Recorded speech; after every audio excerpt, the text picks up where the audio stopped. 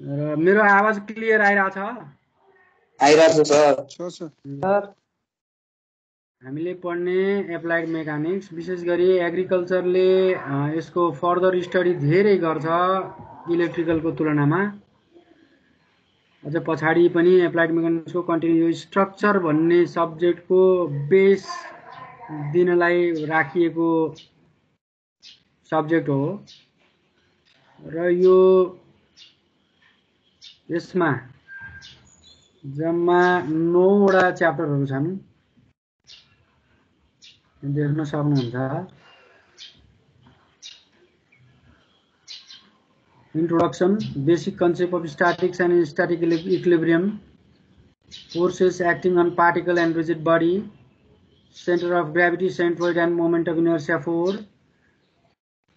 5 नम्बरमा हाम्रो फ्रिक्सन छ, 6 मा analysis of beam and frame, 7 मा एनालाइसिस अफ प्लेन ट्रसेस, 8 मा काइनेमेटिक्स र 9 मा काइनेटिक्स।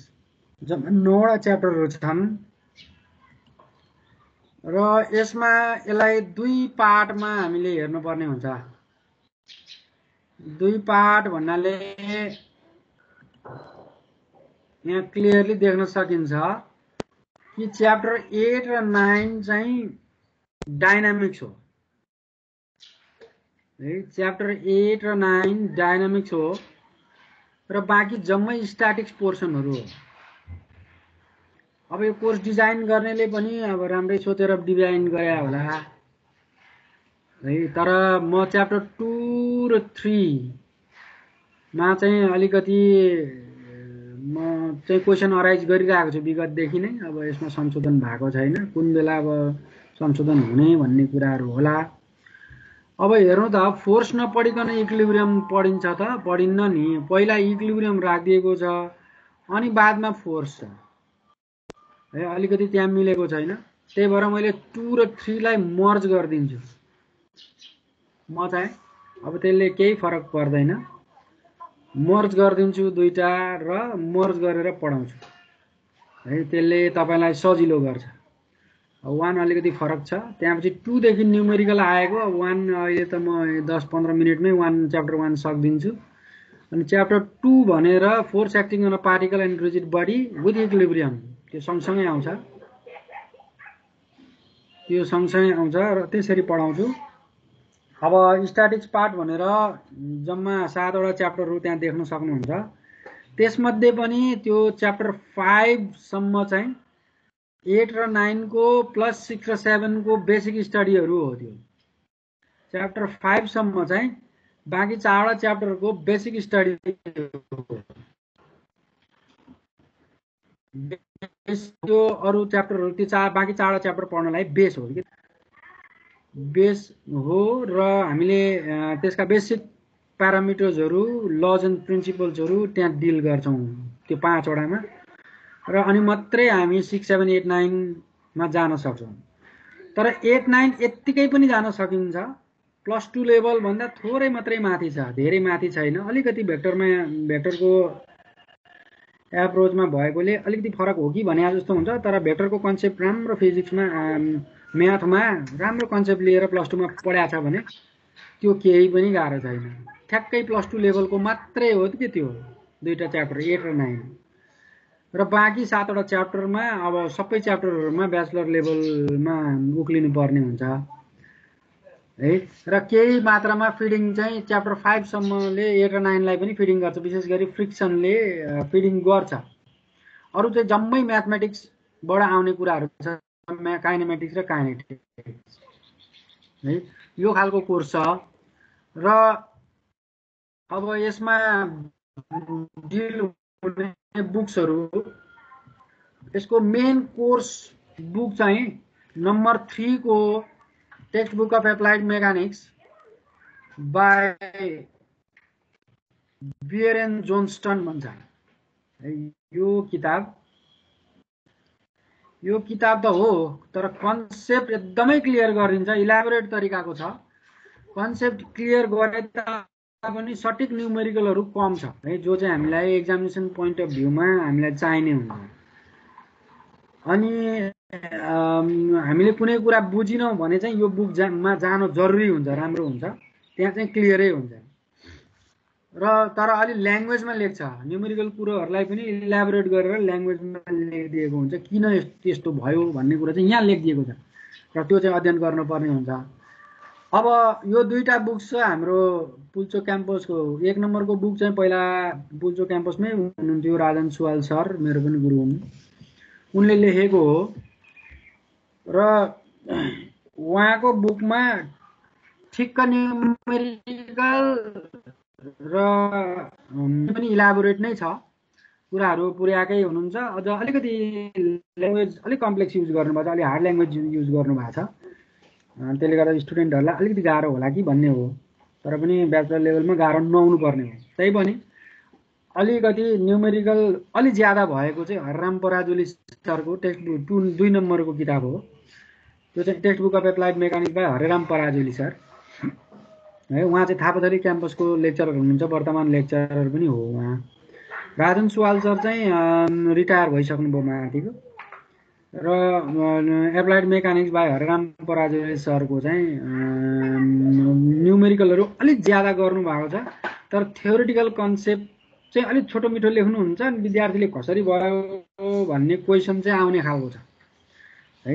त्यसो हुँदाखेरि राजन सुवाल सरको बुक र हरेराम पराजुली सरको बुक कन्सल्ट गर्नुभयो हुन्छ। अझ तिनीहरूमा नबुझेको कुरा बेरेन जोन्सनमा इलाबोरेट छ क्या, ल्याङ्ग्वेज निकै लेन्दी ल्याङ्ग्वेज युज गरेर उसले इलाबोरेट गरेर सबै चिज देखाइदिन्छ है। त्यो बुकमा चाहिँ जानु। त्योदेखि बाहेक भएन, महेन्द्रराज धिताल सरको एउटा कि म्यानुअल छ, लाइब्रेरीमा थियो, त्यहाँ 5-7 वटा देखिरहेको थिएँ मैले। केही टपिक्सहरू त्यहाँबाट पनि लिनुपर्ने हुन्छ, जस्तो कि रेन्जको फर्मेसनको कुराहरू तपाईँले यो 3टा किताबमा काहीँ पनि पाउनुहुन्न। बेरेन जोन्सनले अलिअलि भन्छ, ल्याङ्ग्वेजमा भन्छ, अनि तपाईँ क्लियर गर्नै सक्नुहुन्न, त्यसमा क्लियर हुनै सक्नुहुन्न। त्यसकारण त्यो हामी इलाबोरेट, त्यसलाई इलाबोरेट गरेको चाहिँ महेन्द्रराज धिताल, त्यो एउटा टपिक्स चाहिँ महेन्द्रराज धिताल सरको बुकबाट क्लियर, म्यानुअलबाट क्लियर गर्नुभए हुन्थ्यो। अब खैर, अब त्यसलाई हामी क्रमशः, अब यहाँ मेरो नोट पनि छ, त्यसलाई पनि फलोअप गर्नु सक्नुहुन्छ। योदेखि बाहेक हाम्रो एउटा आरएस खुर्मी इन्डियन राइटरको बुक छ, आरएस खुर्मीको चाहिँ बुक छ, सिम्पल ल्याङ्ग्वेजमा छ, कन्सेप्ट लिनलाई एकदमै सजिलो छ। केही न्युमेरिकलहरू पनि गरेछ, विशेष गरी analysis of beam and frame, truss, अनि सुरु centre of gravity, moment of inertia, friction, सबै राम्रो टच गरिदिएको छ। अनि योदेखि बाहेक अर्को एउटा किताब डिएस कुमारको पनि छ। त्यो डिएस कुमारको अलि इलाबोरेट छ, अब अलि लेदार्जिक किसिमको बुक छ।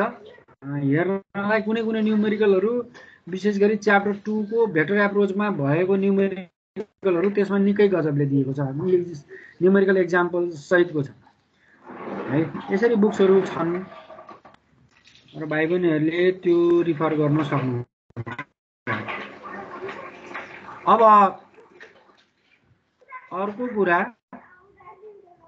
अब च्याप्टर 1 मा जाउँ है।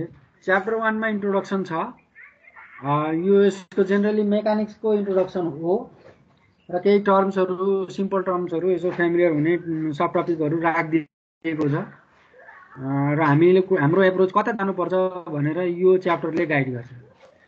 यो मेकानिक्सको स्टडी 3 किसिमले हुन्छ वर्ल्डमा।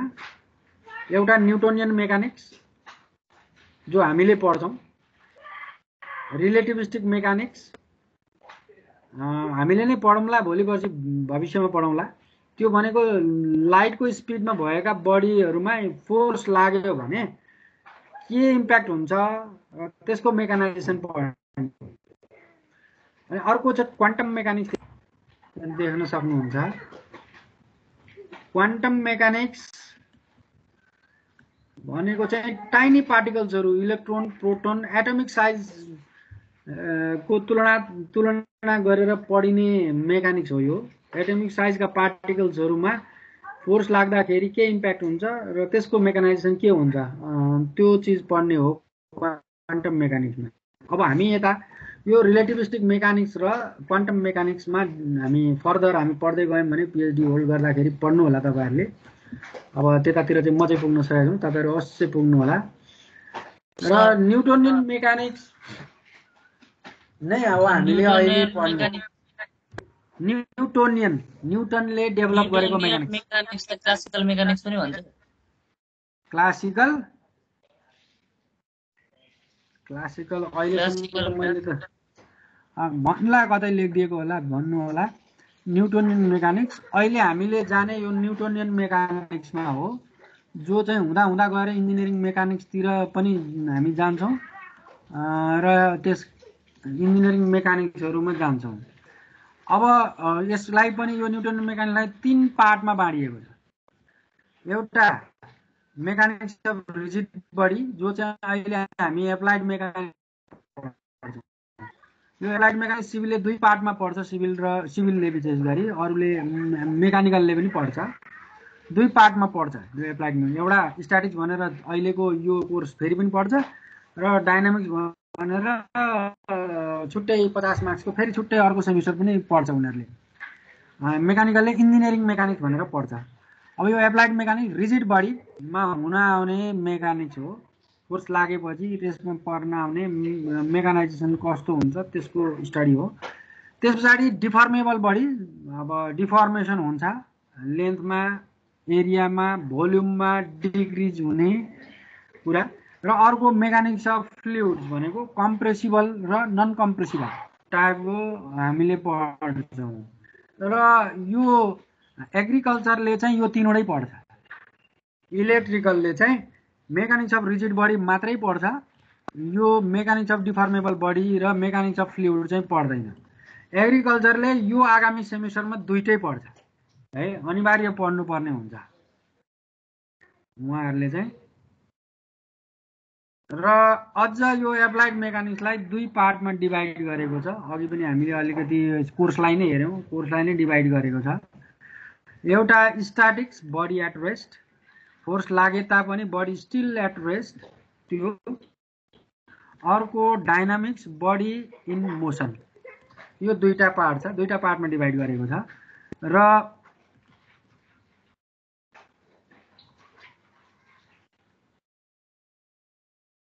र यसमा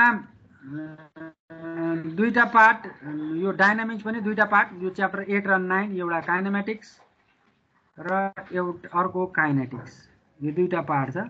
जो हामीलाई इजिली सजिलै हामीले +2 मा डिल गरिआएको तमै छ। यो त्यति अलिकति न्युमेरिकलहरु अलि ट्विस्ट एन्ड टर्न्स अलिकति गरिदिएको होला र थोरै भेक्टर एप्रोच पनि यसमा मिसाइदिएको होला, त्यति मात्रै हो। अरु चाहिँ +2 लेभलकै छ।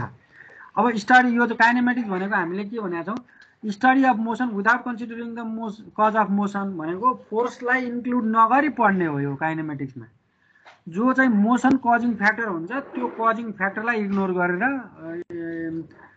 स्टडी गर्ने, बडीको पोजिसन मात्रै स्टडी गर्ने, मोसन मात्रै स्टडी, यानी कि जियोग्राफी अफ मोसन मात्रै स्टडी गर्ने काइनेमेटिक्स हो। र काइनेटिक्स चाहिँ study of motion considering the cause, force सहितको मोमेन्टम भनौँ अथवा फोर्स इजिकल टु एमए भनेर आउने। अनि यो काइनेमेटिक्समा चाहिँ UT S equal to half UT plus half eighty square अथवा भी equal to you plus eighty, यी फर्मुलाहरू आउने, जसमा चाहिँ हाम्रो फोर्स आउँदै आउँदैन, त्यो चाहिँ काइनेमेटिक्स भयो। फोर्स आउने अथवा कजिङ फ्याक्टर आउने चाहिँ काइनेटिक्स हो।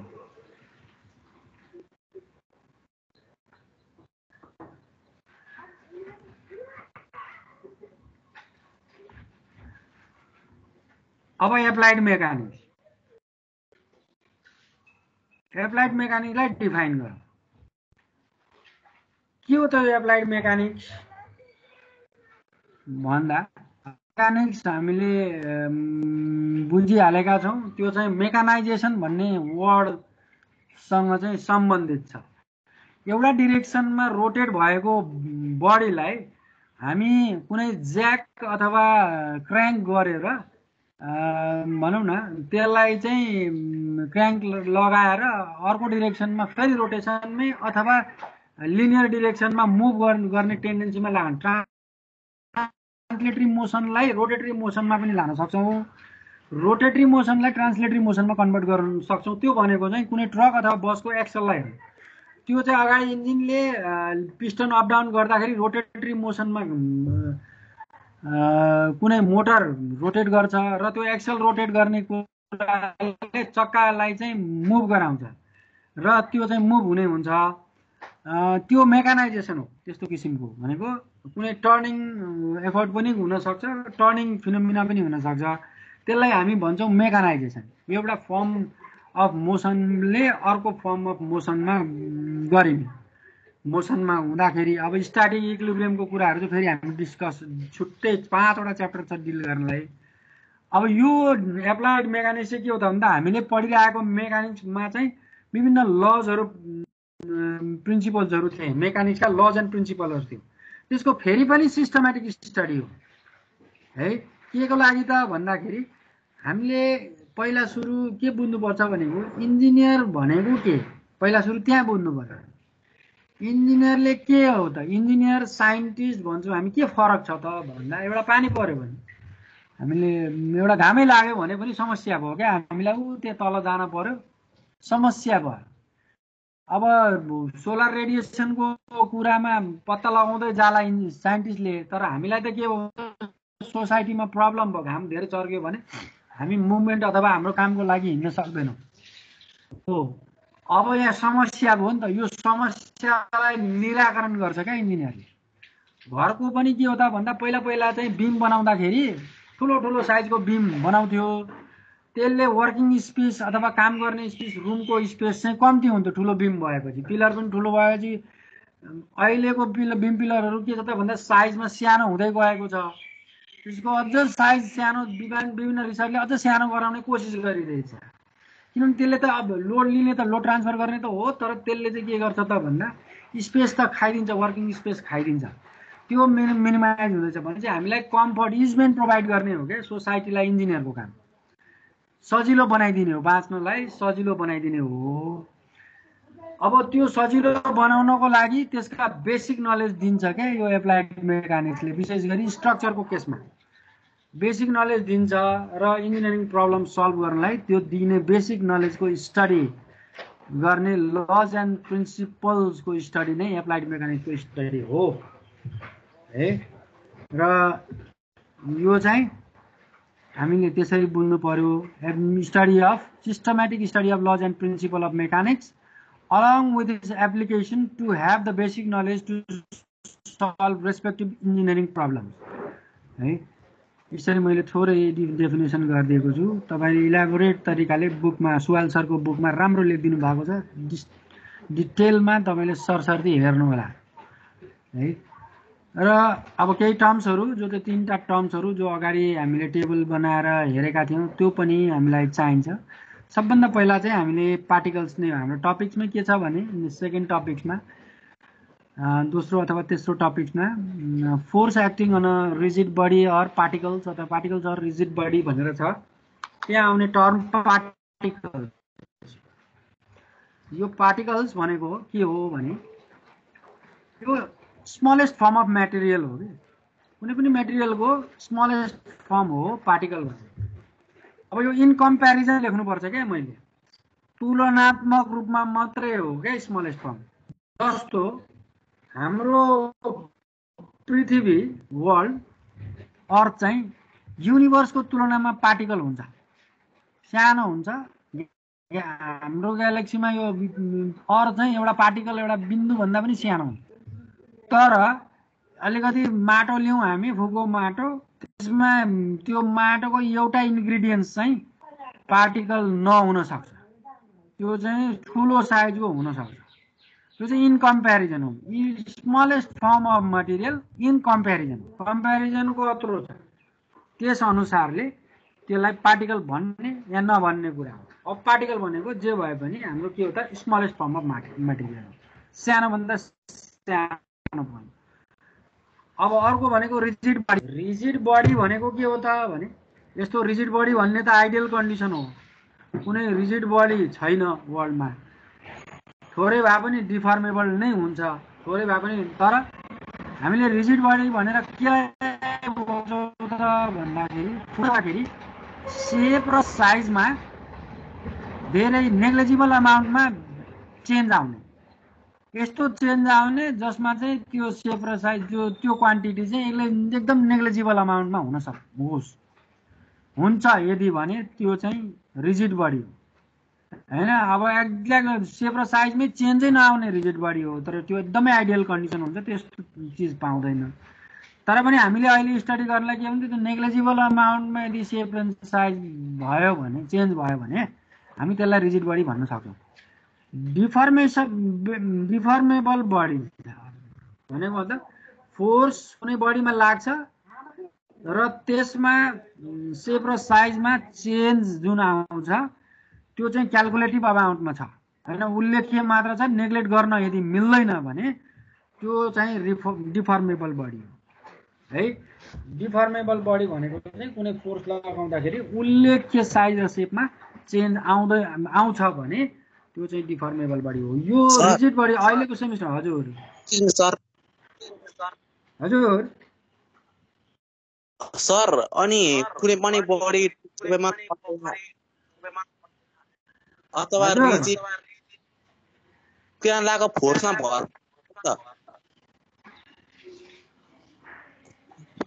पर्छ होला नि त। भर पर्छ, त्यही त सेप एन्ड साइजमा नेग्लिजिबल अमाउन्टमा हुने के। नेग्लिजिबलमा हुने भनेको अब त्यो फेरि कम्पेरिजनमा आउँछ, कति कुनै चिजसँग त त्यो कम्पेरिजन हुनु पर्यो हैन, इन कम्पेरिजनै हो सबै। हातले ताने भने एउटा फलामलाई हातले ताने भने नतन्किला, तर त्यसलाई मेसिनले तान्यो भने त तन्किन्छ नि त। भने त्यो इन कम्पेरिजन हो नि त, केसँग अब फोर्स कत्रो लगायो भन्ने कुरोमा इन कम्पेरिजन भने नि मैले, कत्रो लगायो भन्नेमा भर पर्छ भन्ने नि। ए भनेपछि कुनै पनि बडी रिजिड अथवा यो भन्न पाइएन, डिफर्मेबल भन्न पाइएन। डिफाइन गर्न र भन्न पाइने भनेको त्यो त्यो त्यो कुरासँग डिपेन्ड इन कम्पेरिजन क्या। अब ठिकै छ सर। ल अब यो च्याप्टर यति नै छ के 1, यसो इन्ट्रोडक्टरी हो जो हामी फ्यामिलियर भइसकेका हौँ।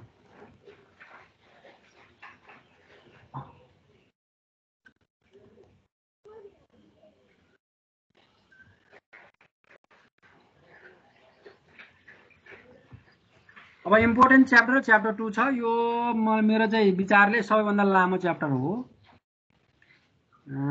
र यो चाहिँ हामीले यो चाहिँ क्लास 9 को लेभलदेखि उठाएर बी लेभल युनिट छैन क्या, बी लेभलको सम्म पुर्याउने च्याप्टर हो यो। त यो अलिकति रिभिजन पनि हो, प्रिभियस इयर सानो क्लासहरूदेखि नै पढिएका कुराहरू रिभिजन हुँदै हुँदै प्लस 2 सम्मको रिभिजन अनि सर्लक्कै ब्याचलर लेभलमा छेड्ने हो। अब यहाँनेर च्याप्टर 2 फोर्स एन्ड इक्विलिब्रियम पनि हो। यो 3 लाई एकैचोटि ठाउँमा मर्ज गरिदिए। Forces acting on a particle and rigid body है एन्ड इक्विलिब्रियम, च्याप्टर 2 र 3 एकै ठाउँमा। पहिला सुरु फोर्स हामीले डिफाइन गर्दै आएको। Force is an agent that changes or tends to change the position of the body हैन, चेन्ज गर्न पनि सक्छ, चेन्ज नगर्न पनि सक्छ, टेन्डिङ मात्रै चेन्ज गर्ने टेन्डेन्सी मात्रै राखेको पनि हुन सक्छ। कुनै वललाई हामीले धकेल्यौँ भने हाम्रो पावरले पुग्दैन, तर त्यसले त्यसको पोजिसन चेन्ज गर्ने टेन्डेन्सी चाहिँ गर्न बाध्य गराउँछौँ हामी सानै भएको, र त्यो चाहिँ चेन्जै पनि हुनसक्छ। त्यो चाहिँ जब चेन्ज हुन्छ भने त्यो मोसनमा जान्छ। अनि यो चाहिँ एउटा vector quantity having magnitude and direction both, units newton, kilo newton, KG force etcetera, symbol an arrow head, डाइन पनि हो। तर अब हामी बिम पिलरको कुरा गर्छौँ, डाइन अब अहिले त्यहाँ मैले लेखिनँ। सिम्बल एरो हेडले दिन्छ, एरोको लेन्थले म्याग्निट्युड देखाउँछ भने हेडले डिरेक्सन देखाउँछ। यसको इफेक्ट्सहरू दुई तरिकाले हामीले स्टडी गर्न सक्छौँ। बडी रेस्टमा छ भने के इफेक्ट हुन्छ भन्दा एउटा अझै रेस्टमै हुनसक्छ अथवा स्ट्याटिक इक्विलिब्रियम मेन्टेन गरेर बस्न सक्छ 1 नम्बरमा। अर्को चाहिँ बडी मोसनमा आउन सक्छ। अब यदि मोसनमा छ भने बडी पहिले मोसन छ भने, मोसनमा छ भने के हुन सक्छ त भन्दा त्यो चाहिँ रिटार्डेसनमा जान सक्छ। यदि थोरै ब्रेक लगायो भने गाडी त्यसको एक्जाम्पल चाहिँ गाडी चाहिँ स्लोमा हिँड्छ, स्लोमा आउँछ। त्यसै गरी एक्सेलरेटर दबायो भने हाम्रो के हुन्छ, त्यो चाहिँ फोर्स लगाउने बित्तिकै स्पिड बढ्छ, भेलोसिटी बढ्छ।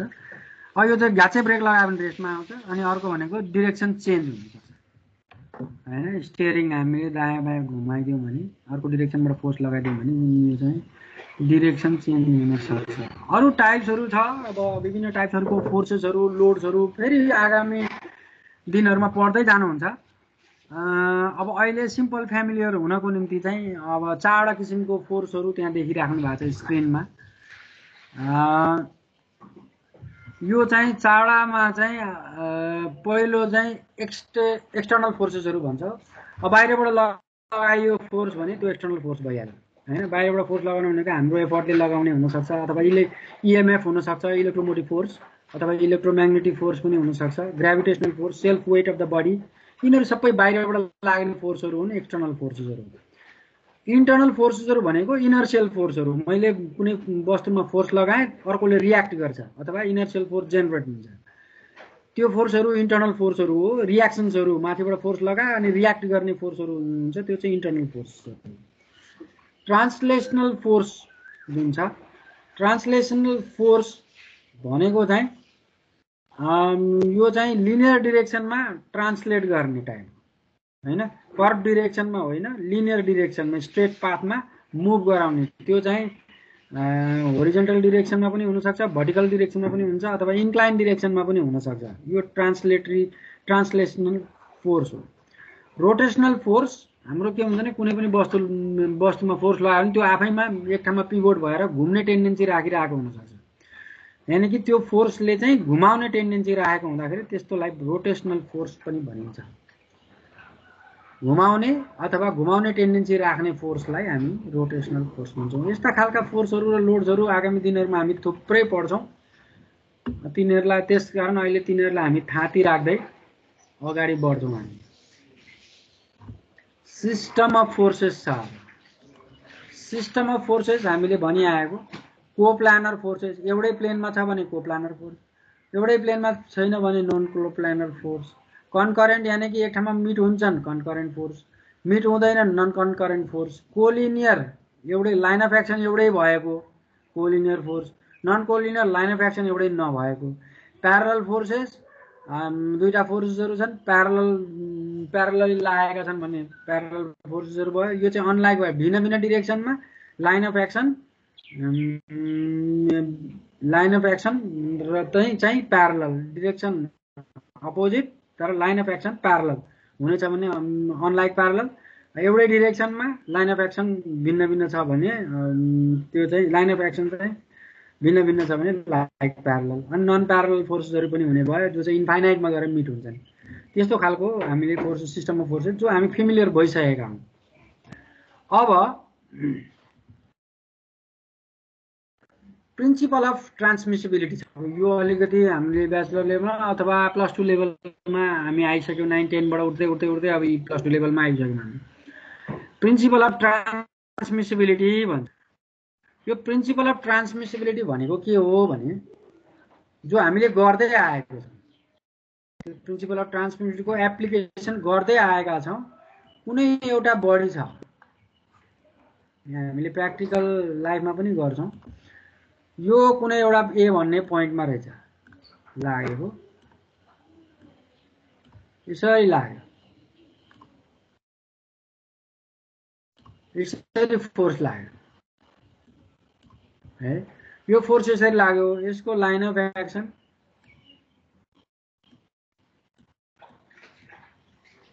यसरी जाँदो रहेछ, ठिक छ। अर्को यही लाइन अफ एक्सनमा अर्को एउटा पोइन्ट छ,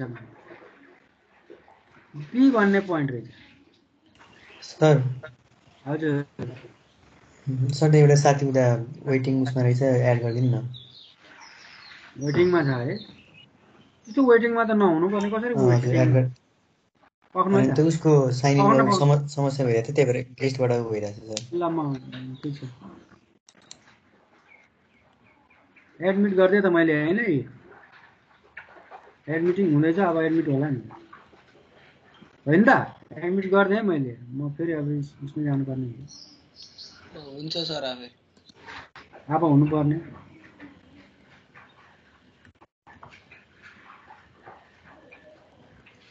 ए भन्ने पोइन्टमा यो एउटा फोर्स लागिरहेको रहेछ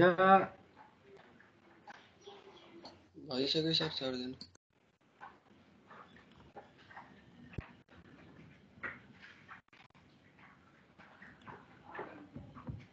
यो एफ भन्ने फोर्स लाग्यो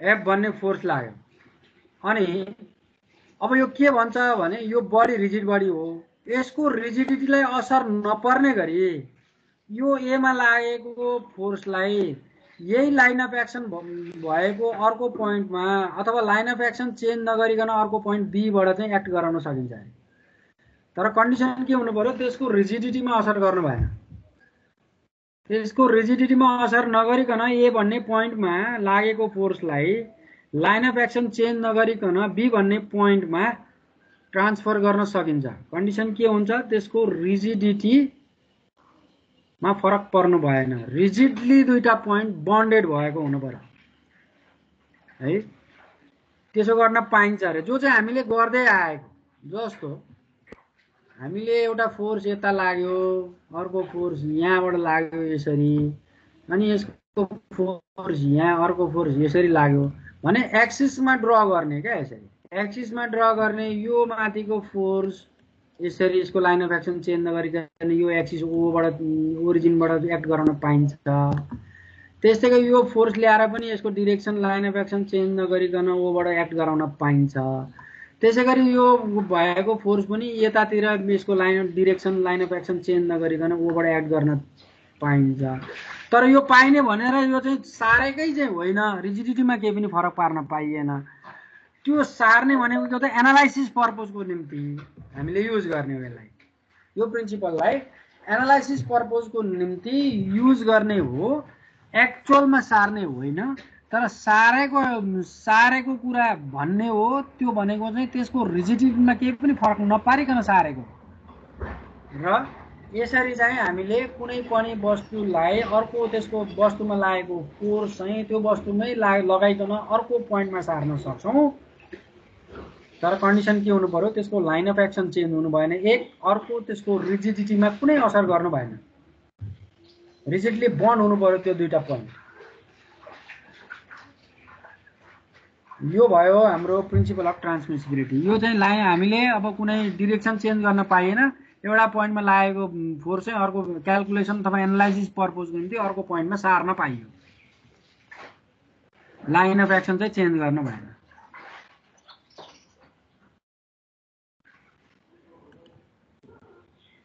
अब सर त्यो प्रिन्सिपल फेरि बुझाइदिनु न एकचोटि कुनै एउटा बडी छ यहाँ ठीक छ यो रिजिड बडी रहेछ ठीक छ ए भन्ने पोइन्ट यहाँ रहेछ बी भन्ने पोइन्ट यहाँ रहेछ आउनुहोस् ल म यसलाई ठुलो अलिकति ठुलो गर्छु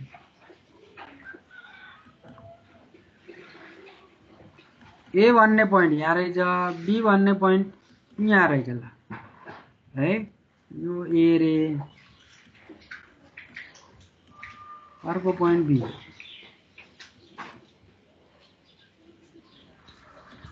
ठीक छ अब यो ए भन्नेमा एउटा फोर्स लाग्यो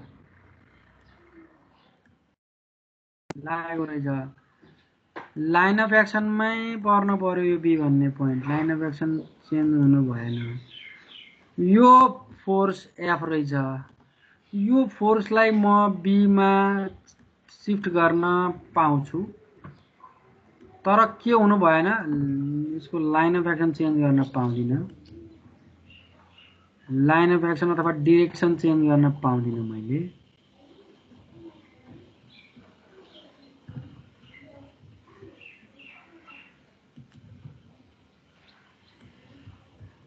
यसरी लाइन अफ एक्सन चाहिँ एउटै हुनु पर्यो दुईटाको ए र बी को फोर्स लाग्ने लाइन अफ एक्सन चाहिँ एउटै हुनु पर्यो ए बाट बी मा सार्न पाउँछु तर के हुनु भएन यसको रिजिडिटीमा फरक पर्नु भएन किन रिजिडिटी यहाँ लाग्ने र इभीमा लाग्ने वास्तवमा त रिजिडिटी फरक हुन सक्छ नि त। यसमा डेन्सिटी धेरै कुराहरूले असर पर्छ।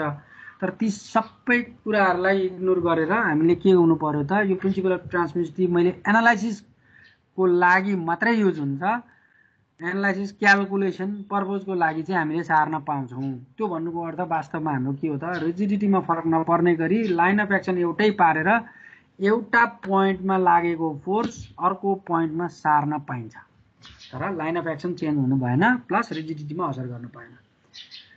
र यो कुरा चाहिँ यो एनालाइसिस पर्पजको लागि चाहिँ युज गरिन्छ, यानि कि क्यालकुलेसन गर्दाखेरि युज गरिन्छ है। अब बुझ्यो होला। सर हजुर सर चाहिँ कृष्ण ढकाल भन्ने पनि वेटिङमा रहेछ, त्यसलाई पनि एडमिट गरिदिनु पर्यो।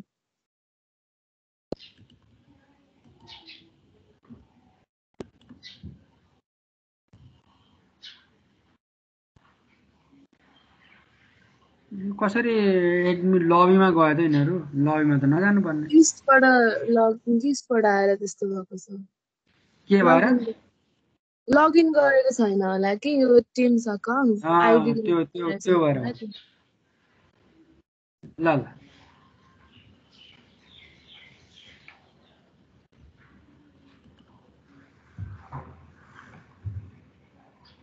यो भयो प्रिन्सिपल अफ ट्रान्समिसन। तर नि यो प्रिन्सिपलको एप्लिकेसन चाहिँ क्याल्कुलेसनको लागि मात्र हो र? एनालाइसिसको लागि मात्र। नभए भौतिक रूपमा साँच्चै हामीले फोर्स एक ठाउँमा लागेको फोर्स अर्को ठाउँमा लाग्यो त्यसको रिजिडिटीमा त त्यसको डेन्सिटी युनिफर्म हुँदासम्म न हो एउटै इम्प्याक्ट पर्ने, नत्र त एउटै इम्प्याक्ट त पर्दैन हो।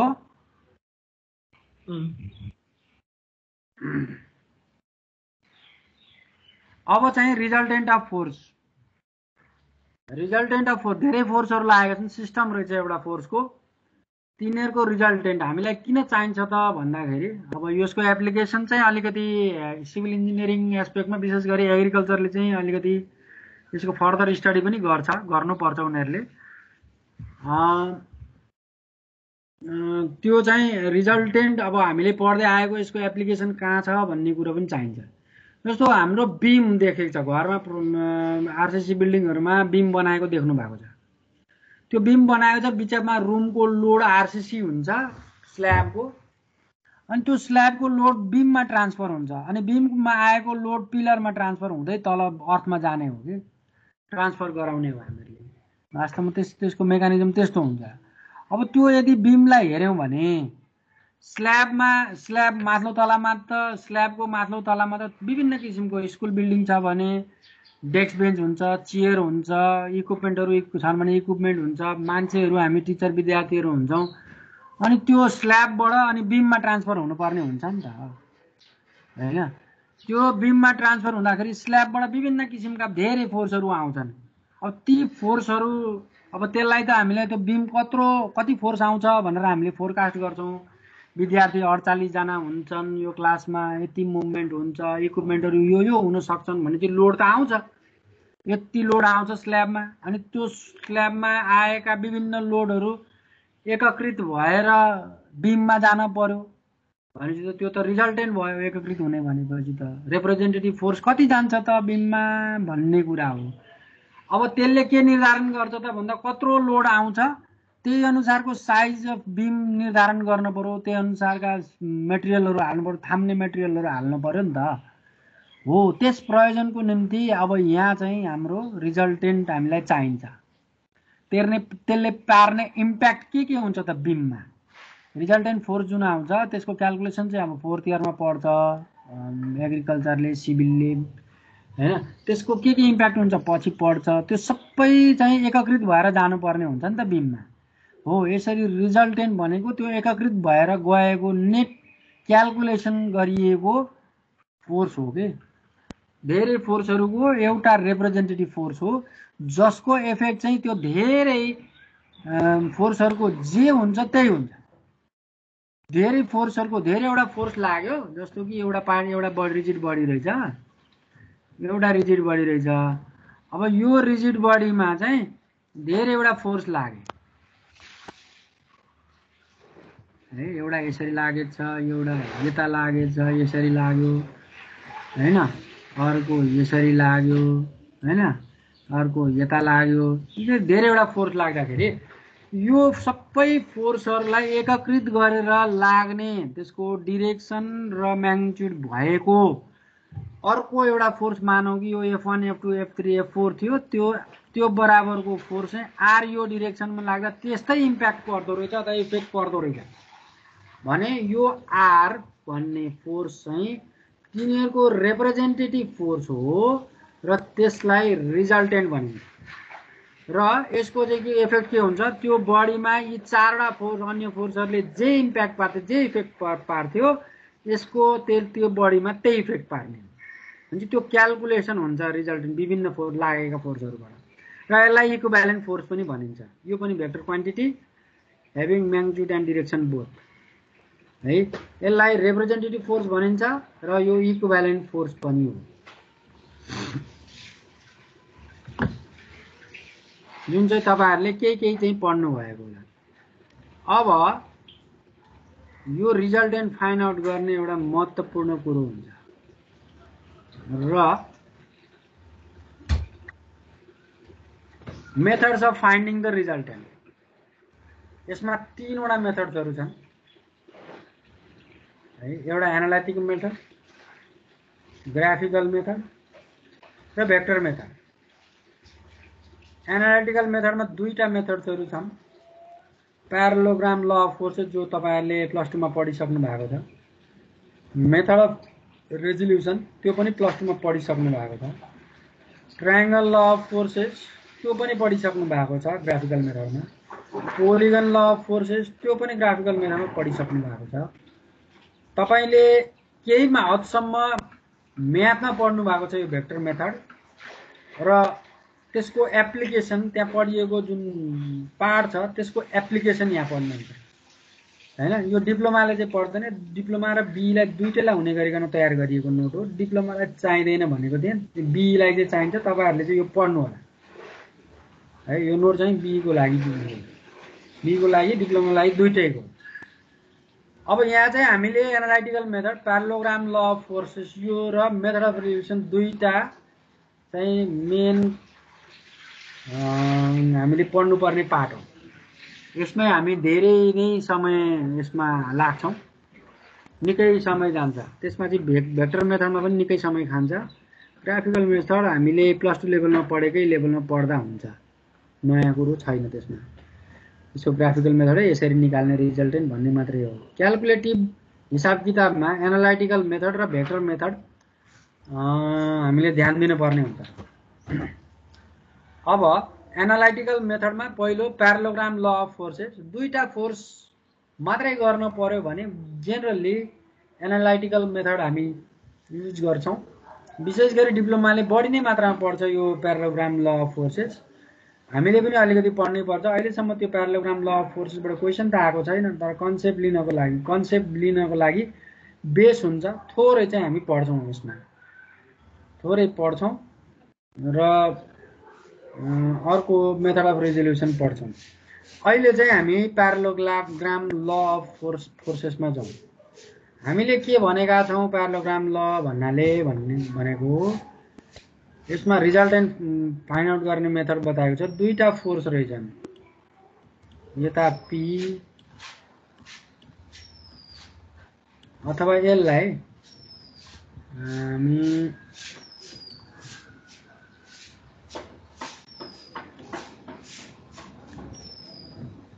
दुईटा कोप्लानर फोर्सेसहरु रहेछन् जस्तो कि यो P भन्ने फोर्स र यो Q भन्ने फोर्स एउटा पोइन्ट O बाट एक्ट गराइयो दुईटै र दुईटाको बीचको एंगल थीटा रहेछ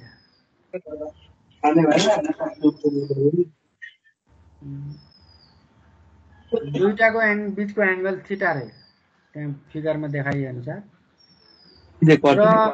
के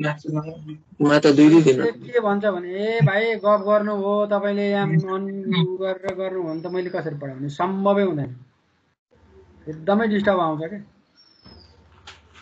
है अब तपाईले ध्यान दिनु भएन भने यहाँ एउटा वर्ड चिप्ल्यो भने तपाईको धेरैवटा लेक्चर कभर गर्न गाह्रो हुन्छ है। त्यसकारण ध्यान दिनु होला है। मैले त ध्यान नदिनेहरूलाई त नालायक भनिदिन्छु सर। हजुर म भर्खर आएको सर, कुन च्याप्टर हो? किन ढिलो हुनुभयो त?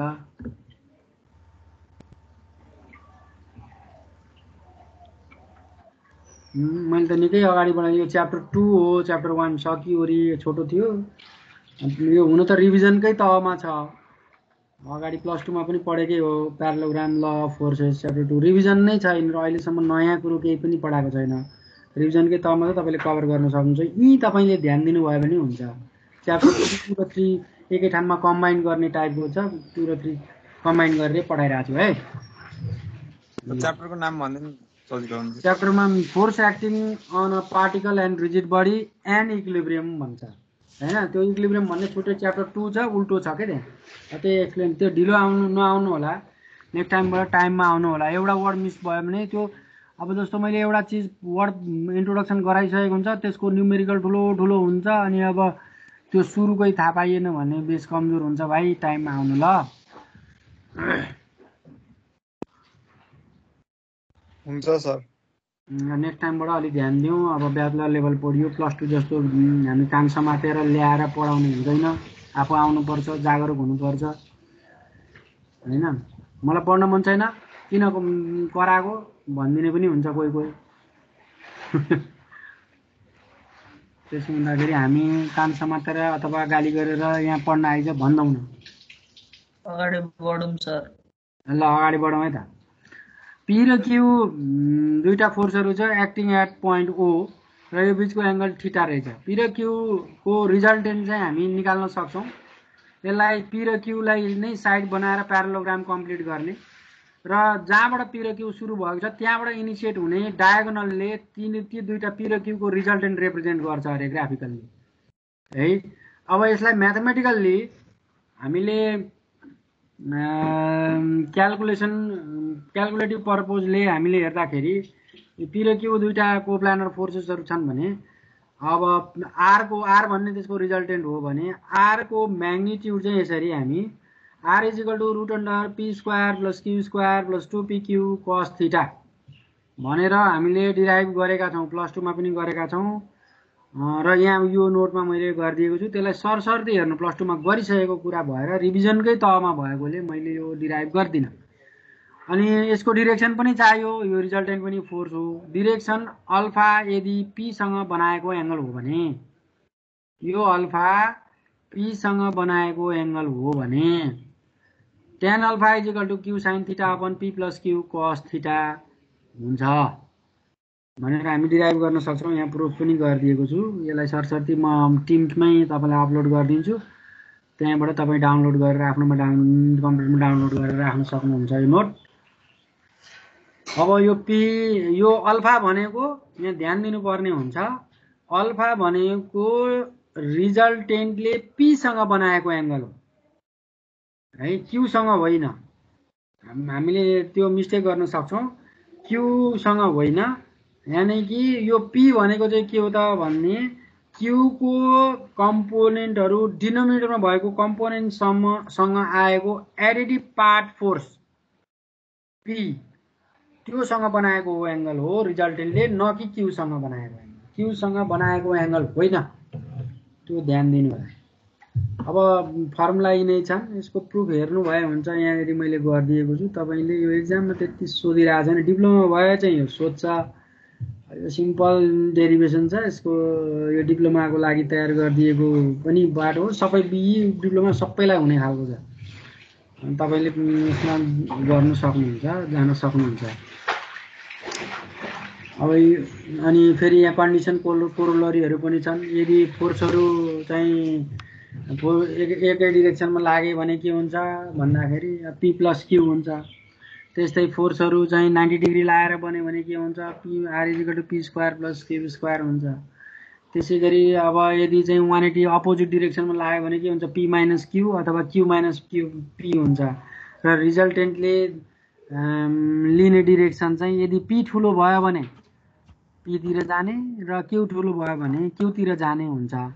अनि यदि चाहिँ दुवै बराबर भयो भने रिजल्टेन्ट के हुन्छ यहाँ पनि त्यो पनि बताइदिएको छ। सबै तपाईले सरसर्ती हेर्नु होला। त्यो म तपाईलाई अपलोड गरिदिन्छु टिम्समा।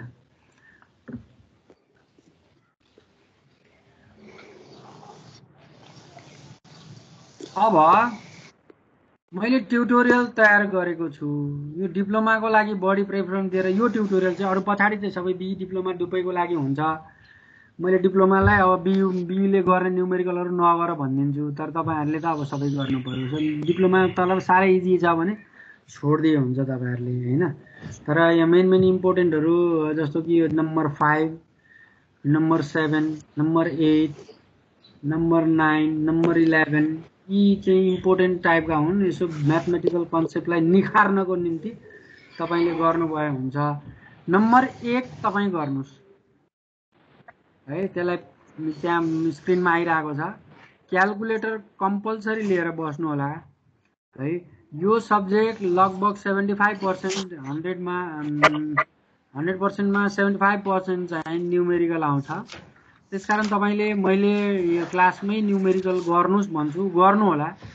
धेरै भन्दा धेरै प्र्याक्टिस गर्नुभयो क्लासमा भने फेरि अन्य टाइममा त्यो पुरा कोट्याउनलाई जुन एफर्ट गर्नुपर्ने हुन्छ त्यसको लागि टाइम पनि बच्छ र एकचोटी गरिसकेको कुरा फेरि गर्दाखेरि ताजा भइरहेको हुन्छ। त्यसकारण यो दुईटा फाइदाको निम्ति क्लासमै न्युमेरिकल म गराउँछु र त्यो चाहिँ प्र्याक्टिस गर्नु होला। प्र्याक्टिस नगरेर भइहाल्छ नि भन्दै छोडेको चाहिँ प्र्याक्टिस नबोकेर एक्जाममा थुप्रै बिगारेको र फेल भएको कुराहरू रेकर्डमा आउँछ है। प्र्याक्टिस नपुगेरै हो यसमा चाहिँ हुनु। कसको छ म्युट गर्नुहोस्। र यो 1 नम्बर तपाई गर्न सक्नुहुन्छ। अहिले तपाईहरुको लेभलको छ। डिप्लोमा लेभल सिम्पल 2 टा 4 दिएर रिजल्टेन्ट निकाल भन्ने त मा चाहिँ अब त्यो सोधिएन। 8 नम्बरमा अलिकति घुमाउने किसिमको पनि छ। 2 forces act at an angle of 120। दुईटा फोर्स को बीच को एंगल चाहिँ 120 डिग्री रहेछ। ठुलो फोर्स 40 न्यूटन र रिजल्टेन्ट जुन आउँछ त्यो चाहिँ सानो फोर्ससँग 90 डिग्री बनाउँछ। परपेन्डिकुलर हुँदो रहेछ। भनेपछि सानो फोर्स निकाला। यसको एन्सर 20 न्यूटन छ। तपाई गर्नु होला। यसलाई आवश्यक पर्छ भने म हिन्ट पनि दिउँला। 1090 इक्वल्स टु गरेर गर्ने हैन सर यो? हजुर tan अल्फा भनेको कति हुन्छ? मिलो q equal to 40 sin 120 upon p plus 40 cos 120 हुन्छ। अनि उता जाँदा 20 अल्फा को भ्यालु 30 डिग्री हुन्छ। यो ध्यान दिनु होला। 30 डिग्री tan अल्फा अल्फा को भ्यालु 30 डिग्री हुनु पर्यो। किन? यो फोर्स 40 छ मानौ p पुरै 120 अल्फा पुरै 120 गुड हैन। यो 120 यो सानो q अरे हैन। प्यारालोग्राम कम्प्लिट गर्नुस्। अनि यो रिजल्टेन्ट जुन आउँछ यो स्मलर वान q जुन छ यो सँग यहाँ चाहिँ 90 अरे। अनि यता p सँग बन्ने यानी कि 40 सँग बन्ने चाहिँ alpha q equal to 2p हुन्छ हो सर?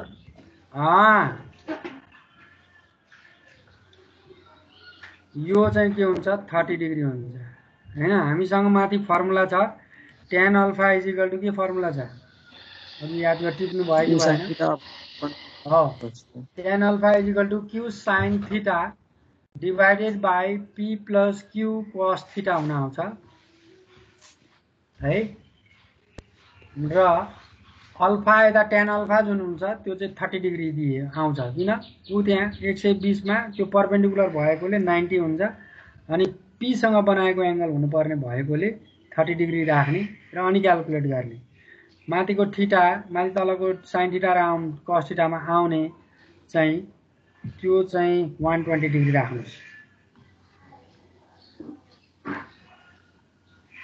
फर्मुला माथि हामीले स्टडी गरेको फर्मुला छ यो फर्मुला tan अल्फा कहाँ छ यहाँ छ हैन tan alpha q sin theta divide by p plus q cos theta यो गर्नुहोस्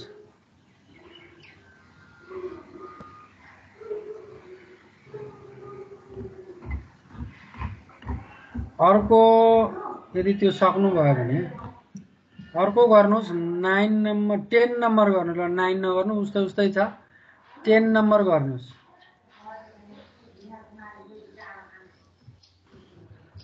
10 नम्बर पढ्नुस् र गर्नुस्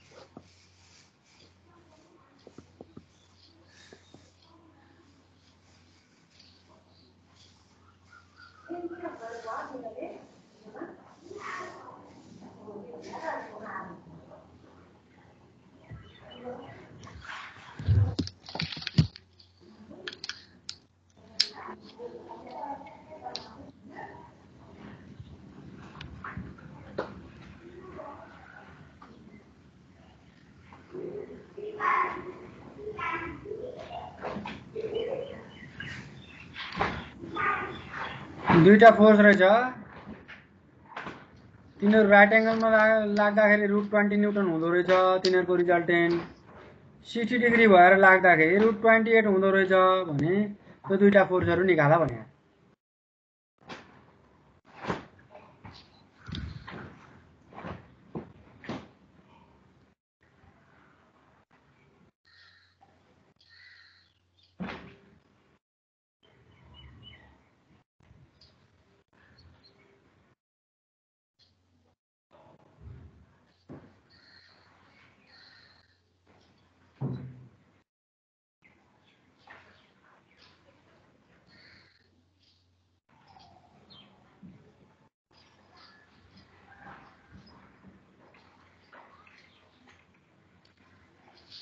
एन्सर त 4 न्यूटन र 2 न्यूटन देखाएकै छु गर्नु होला है अनिवार्य क्याल्कुलेटर चाहियो एउटा साइन्टिफिक क्याल्कुलस साइमल्टेनियस इक्वेसन र क्वाड्रेटिक इक्वेसन सल्भ गर्ने खालको क्याल्कुलेटर किन्नुस् नभए तपाईको गाह्रो हुन्छ भने त मोबाइलहरुमा पनि अहिले तर एक्जाममा मोबाइल युज गर्न दिदैन प्रोग्रामेबल क्याल्कुलेटरहरु नकिन्नु होला एकैचोटी साथ एक्जाम दिन बस्दाखेरि छवटै एकैचोटी रेजिस्ट्रेट गरिदिन्छ त्यसकारण तपाईहरुले ध्यान दिनु होला क्याल्कुलेटर किन्दाखेरि साइन्टिफिक क्याल्कुलेटर साइमल्टेनियस इक्वेसन र क्वाड्रेटिक इक्वेसन सल्भ गर्ने चाहिन्छ त्यो चाहिँ ES 991 FS भन्ने टाइपको क्यासियोको पनि छ यो क्यासियोको दुईटा खालको छ के एउटा 2101 पर्ने त्यो उस्तै मोडल छ 2100 पर्छ एउटा 700 मै पाउँछ सेम मोडल छ है धरणमा किन्नु भयो भने त्यो चाहिँ विधाता स्टोरमा पाउँछ है अरुले हुँदैन साइमल्टेनियस इक्वेसन सल्भ गर्ने नै चाहिन्छ यो त सबै पछि 4th इयर सम्म हुने चाहिन्छ त्यो साइमल्टेनियस इक्वेसन प्रत्येक सेमिस्टरमा कुनै न कुनै सब्जेक्टमा आइहाल्छ त्यो अब त्यो साइमल्टेनियस इक्वेसन चाहिँ अब लेथार्जिक प्रोसेसबाट गर्न सकिदैन तपाईहरुले क्याल्कुलेटरबाट गर्नुपर्ने हुन्छ साइमल्टेनियस इक्वेसन र क्वाड्रेटिक इक्वेसन दुवै कतै कतै क्युबिक क्वाड्रेटिक इक्वेसन पनि गर्नुपर्ने हुन्छ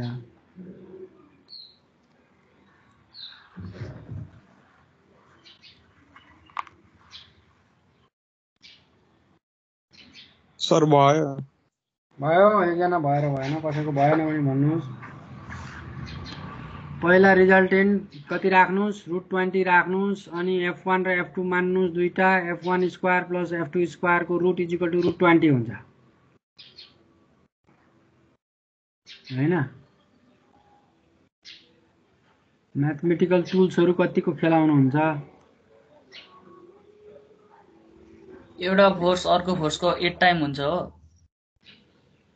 कहाँ 8 टाइम हुन्छ 4 न्यूटन र 22 न्यूटन छ एन्सरै दिइराछ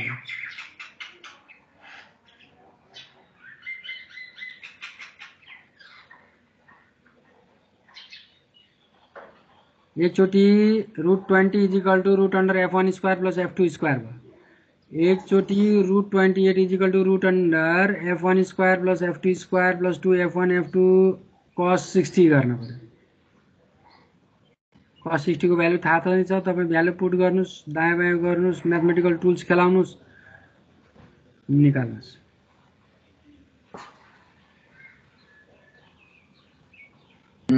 आयो सर। ठिक छ, सबैले गर्नुस् है, सबैले गर्नुस्। प्र्याक्टिस नपुगेर फेल हुने हो जम्मै। सबै आउने बनाइदिन्छु, अनि प्र्याक्टिस पुग्दैन र अनि अल्छी गर्छ अनि फेल हुन्छ।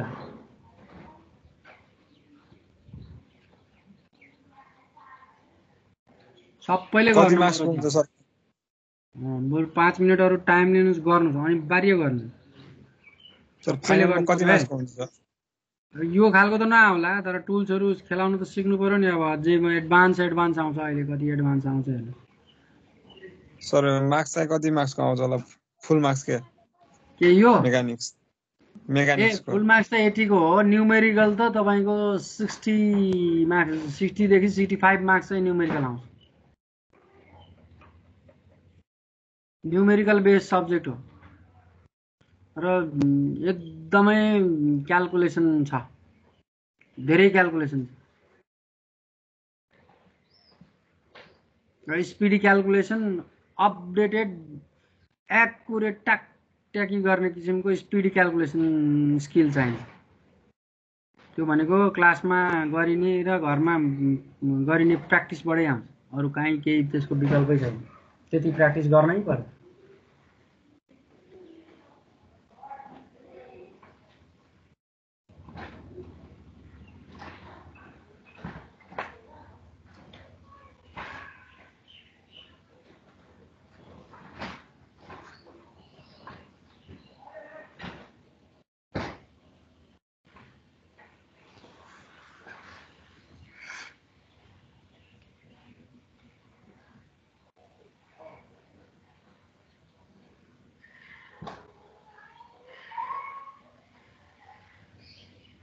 भयो होला सबैको।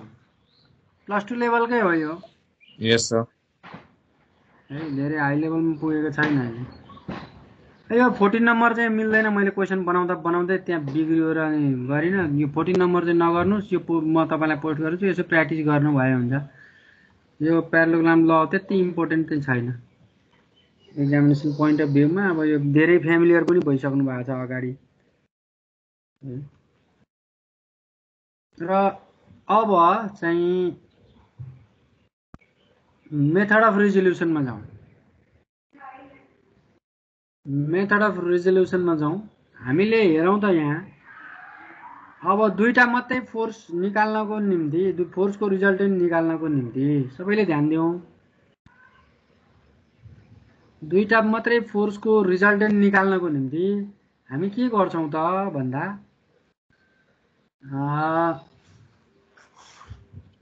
दुईटा मात्रै फोर्सको रिजल्टेन्ट निकाल्दाखेरि हामीले के गर्नु पर्यो त भने रिजल्टेन्टको म्याग्निट्युड निकाल्नु पर्यो, अनि डिरेक्सन निकाल्नु पर्यो। जस्तो यदि प्यारालोग्राम ल लगाउने हो भने र त्यसमा चाहिँ अब प्यारालोग्रामै क्रिएट गरेर हामीले गर्न पर्यो भने पनि हामी के गर्छौं त भन्दाखेरि यो एउटा फोर्स अनि अर्को एउटा फोर्स यो, हैन, अनि यो एउटा फोर्स, यो दुईटाको रिजल्टेन्ट निकाल्नलाई अब यहाँ प्यारालोग्राम यसरी कम्प्लिट गर्नु पर्यो र यहाँ गर्न पर्यो, अनि यसको डिरेक्सन यहाँ देखाउनु पर्यो, अल्फा निकाल्न पर्यो र फेरि ग्राफमा प्लट गर्न पर्यो। अनि अब जस्तो अर्को फोर्स आयो, यो F1, यो F1, यो F2 अनि अर्को फोर्स F3 भन्ने पनि लागेको रहेछ के यहाँ। यसरी फोर्स लागेको रहेछ भने अब यो रिजल्टेन्टसँग यो रिजल्टेन्ट निकालेर अनि यो रिजल्टेन्टसँग फेरि प्यारालोग्राम कम्प्लिट गरेर यहाँ यसरी कम्प्लिट गरेर अनि फेरि क्याल्कुलेसन गर्दाखेरि त यो लेदार्जिक हुने भयो। तीनटा हुँदा यति साह्रो हुन्छ भने अब चारवटा भइसकेपछि झन् धेरै गाह्रो हुने भयो। लेदार्जिक प्रोसेस हुने भएकोले अर्को प्रोसेस हामी जान्छौं, त्यो भनेको मेथड अफ रिजोल्युसन। यसमा दुईटा टर्महरु हामी फ्यामिलियर हुन जरुरी छ। एउटा कम्पोजिसन एउटा रिजोल्युसन है। कम्पोजिसन भनेको यो चाहिँ रिजल्टेन्ट निकाल्ने प्रोसेस हो, यही कम्पाउन्डिङ गर्ने हो क्या, कम्पोज गर्ने अथवा दुईटा वा धेरै मिलाउने हो क्या, यो प्रोसेस हो। It is the process of finding out the resultant of given forces. It is also called the compounding of forces, compounding गर्ने। अनि रिजोल्युट भनेको चाहिँ टुक्र्याउने हो, स्प्लिटिङ अप भन्छ हैन, टुक्र्याउने। एउटा फोर्सलाई म्युचुअली दुईटा डिरेक्सनमा टुक्र्याउन, स्प्लिट अप गर्न सकिन्छ। यो एउटा फोर्स छ भने जेनरली हामीले स्प्लिट अप गर्ने डिरेक्सन भनेको म्युचुअली एक्स डिरेक्सन र वाई डिरेक्सन हो। वाई डिरेक्सन यता एक्स डिरेक्सनमा रिप्रेजेन्ट गरिन्छ। यदि यो फोर्सले एक्स एक्सिससँग बनाएको एंगल, यदि यो फोर्सले एक्स एक्सिससँग बनाएको एंगल, यो एंगल है थीटा छ भने यो फोर्सको एक्स डिरेक्सनको कम्पोनेन्ट यानी कि यति यसको प्रोजेक्सन, यति प्रोजेक्सन चाहिँ के हुन्छ भन्दा एफ कोसाइन थीटा, किन यताको त बेस हो, बेसतिर रिजल्भ गर्न पर्यो भने कोसाइन कोसमा बेस आउँछ। यो डिरेक्सनको कम्पोनेन्ट भनेको एफ कोस थीटा। यो माउसले लेख्नुपर्ने हुन्छ यो अनलाइनमा। अनि यतापट्टिको थीटा यता बनो, अर्को डिरेक्सनमा म्युचुअली परपेन्डिकुलर डिरेक्सनमा रिजल्भ गर्नु पर्यो भने त्यसको परेको छाया अन द वाई एक्सिस यानी कि प्रोजेक्सन इज एफ परपेन्डिकुलरतिर हुने भएकोले एफ साइन थीटा हुन्छ। यो रिजोल्युसनको प्रिन्सिपल जो चाहिँ हामीले प्लस 2 मा हामीले सर्लकै पढिसकेको, त्यसलाई अलिकति रिकल गरिदिएको मात्रै हो है। यानी कि जता एंगल बनो त्यतै रिजल्भ गर्नु छ भने कोसाइन लगाउनु पर्यो, अर्कोतिर रिजल्भ अथवा अर्कोतिरको कम्पोनेन्ट निकाल्नु छ भने साइन थीटा लगाउनु पर्यो। र हामीले दुईटा रिजल्भ बेसिकली दुईटा डिरेक्सनको रिजोल्युसन हामीले गर्न पर्ने हुन्छ, जान्न पर्ने हुन्छ। यो रिजोल्युसन गर्न र कम्पोजिङ गर्न हामीले कम्पोजिसन त एउटा हामीले प्यारालोग्राम ल गरिहाल्यौं। अब भनेपछि यहाँनेरि हेरौं, यो फोर्स एफ छ, यहाँ अर्को फोर्स आयो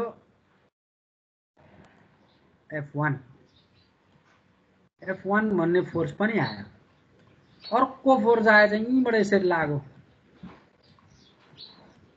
F2 पनि आयो। यिनीहरूका रेस्पेक्टिभ एंगलहरू F1 सँग θ1 बनायो, F2 सँग θ2 बनायो। ल भनेपछि यो F1 यो यसरी यो कुनै एउटा पार्टिकल O भन्ने ओरिजिनमा छ भने यो F1 ले तानो यता डिरेक्सनमा आफ्नो डिरेक्सनमा, F2 ले आफ्नो डिरेक्सनमा, F ले आफ्नो डिरेक्सनमा तान्यो नि त। तर x डिरेक्सनमा यिनीहरूको प्रत्येकको कम्पोनेन्ट छ है, F1 cos θ1, F2 cos θ2 र F3 cos θ, सबै x डिरेक्सनमा लाग्ने भए भनेपछि एकैतिर लागे तीनटै फोर्स भनेको यो चाहिँ समेसन अफ Fx भयो हैन। एउटै डिरेक्सनमा तीनटा फोर्स लाग्यो भने त नेट फोर्स कति लाग्यो त 5 न्यूटनले तिमीलाई पछाडी धकेले, अर्को 10 न्यूटनले पनि धकेले अनि 15 न्यूटनले नि धकेले भने त जम्मा तिमी धकेलिने भनेको त 15 दुना 30 ले धकेलिने भयो। त्यो चाहिँ के गरेको त भन्दा यो समेसन गरेको।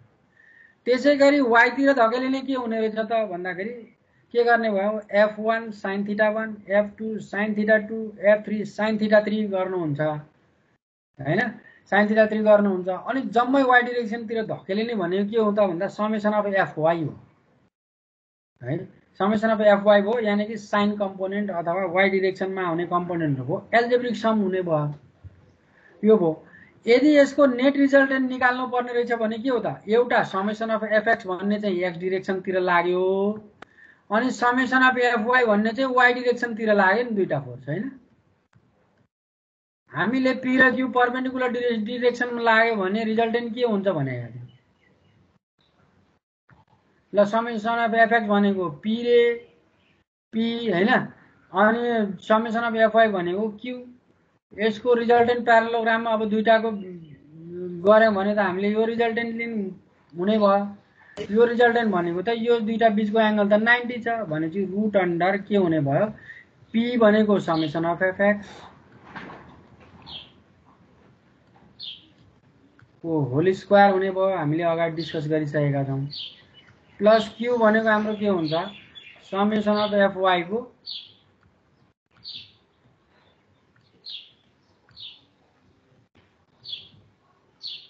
Whole square. यसरी गर्न पर्यो। Plus p q cosine theta cos theta भनेको 90 हुन्छ। यो दुईटा बीचको एंगल त 90 हो। त्यसकारण त्यो 2f1 p q cosine theta चाहिँ 0 हुन्छ टोटलले। त्यसले गर्दाखेरि हाम्रो के आउने भयो त भन्दाखेरि धेरै एउटा रिजोल्युट गर्नुपर्ने कसरी रहेछ त भन्दा अब यो भनेको त रिजल्टेन्ट हो भनेपछि हामीले के गर्ने रहेछ त भन्दा जतिवटा फोर्स आए पनि x डाइरेक्सनमा रिजल्ट गर्ने र fx समेसन अफ fx निकाल्ने। के गर्ने अरे जतिवटा फोर्स लागे तापनि त्यो पार्टिकलमा x डाइरेक्सनमा रिजल्ट गर्ने र summation of fx find out गर्ने। त्यसैगरी y डाइरेक्सनमा सबैलाई रिजल्भ गर्ने र तिनीहरुको सम निकाल्ने। सम यानी कि समेसन अफ fy हुने रहेछ र रिजल्टेन्टको म्याग्निट्युड भनेको summation of root under summation of fx को whole square plus summation of fy को होल स्क्वायर गरेर निकाल्दिन पर्यो है। यसरी चाहिँ हामीले मेथड अफ रिजोल्युसनबाट चाहिँ त्यसको म्याग्निट्युड निकाल्ने। अब डाइरेक्सन के हुन्छ त भन्दा यो रिजल्टेन्ट हो नि त हैन p र q मा सब p भनेको समेसन अफ fx q भनेको समेसन अफ fy। यो रिजल्टेन्टको अल्फा यो डाइरेक्सन p सँग बनाउने हो। हाम्रो पुरानै फर्मुला छँदैछ tan अल्फा त्यसले दिने के हुन्छ त यो tan अल्फा हेरौँ त यतापटिको यो चाहिँ हाम्रो समेसन अफ fy भयो अथवा q भयो summation of fy divided by summation of fx गरेपछि त्यसको डाइरेक्सन पनि आउँदो रहेछ है त। पुरो बुझिन्छ नि। यहाँ बुझिएन भने होल सेमिस्टरै यही छ। सेमिस्टरमा स्ट्याटिक डायनामिक्स पार्ट सबै त्यही समेसन अफ fx निकाल्ने हो। fx र समेसन अफ fy निकालेर रिजल्टेन्ट निकाल्ने यी विविध छ। भनेपछि फेरि पनि भनिदिन्छु के गर्ने रहेछ मेथड अफ रिजोल्युसन अनुसार रिजल्टेन्ट फाइन्ड आउट गर्नको लागि सबैलाई x डाइरेक्सनमा रिजल्ट गर्ने। त्यसको लागि त हामीलाई थीटा चाहिन्छ होला x डाइरेक्सनतिर बनाएको। x डाइरेक्सनतिर रिजल्ट गर्नु छ कोसाइन लगाउने सबैमा र सम गर्ने एल्जेब्रिक सम गर्दिने। त्यसैगरी y डाइरेक्सनमा रिजल्ट गर्ने साइन लगाएर सबै सम गर्दिने। अनि रिजल्टेन्ट भनेको के हुने रहेछ त भन्दा प्यारालोग्राम ल अनुसार समेसन अफ fx को whole square plus summation of fy को होल स्क्वायर को रुट गर्दिने। डाइरेक्सन निकाल्न पर्यो भने tan alpha summation of fy upon summation of fx गर्दिने हैन। त्यति गर्दिएपछि रिजल्टेन्टको म्याग्निट्युड पनि आउँदो रहेछ। अब यहाँ ध्यान दिनुपर्ने कुरा के हुन्छ भने यहाँ ध्यान दिने कुरा म अलिकति इङ्क चेन्ज गरेर बनाउँछु। यहाँ ध्यान दिनुपर्ने कुरा यो देखिन्छ मैले ब्लू कलरको गरेको देखिरहेको छ सर। देखिन्छ एउटा फोर्स यता। अब रिजल्टेन्ट जस्तो भन्यो फोर्सहरु यो फर्स्ट क्वाड्रेन्टमा पर्यो भने त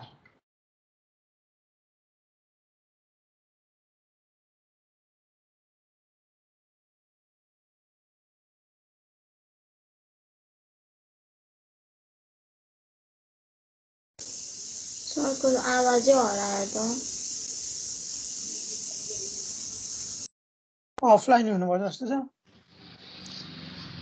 सरको नेट अफलाइन हुनुभयो। सरको वाइफाई गएको जस्तो छ।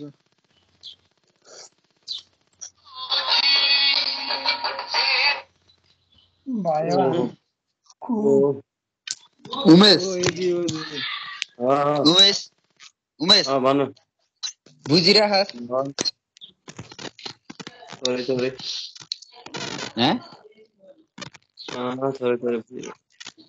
ए खाली हुँदा आइज नि त्यता यार यस्तो प्र्याक्टिस हान्दिनु पर्यो नि त।